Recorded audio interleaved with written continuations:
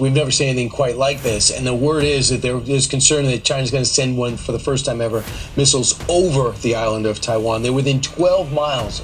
They've surrounded the island. What do you think what is your takeaway from this? Well, see, this is where the administration has played wrong again, just as he did in Afghanistan, just as he did in Ukraine. He sent the wrong message like he did to Putin. Well, if you invade a little portion of it. We should be very upfront at the very beginning. Do not send a missile across. We should set a fine line of what is right and what is wrong. If the administration was strong in their messaging, China would not push this. This is benefiting President Xi. Remember, he's changing the Constitution. He's going for a third term. He thinks he's Mao. He put himself in the Constitution. He has economic problems. So what he's doing is rallying his country around a common enemy. He's making us it. He's elevating it. Well, it didn't have to be this way. At the same time, we're trying to keep China away from giving weapons to Russia to fortify their fight in Ukraine. It's all wrong handled. It's just what Gates had said about Biden for 40 years. Every foreign policy decision he's made has been wrong.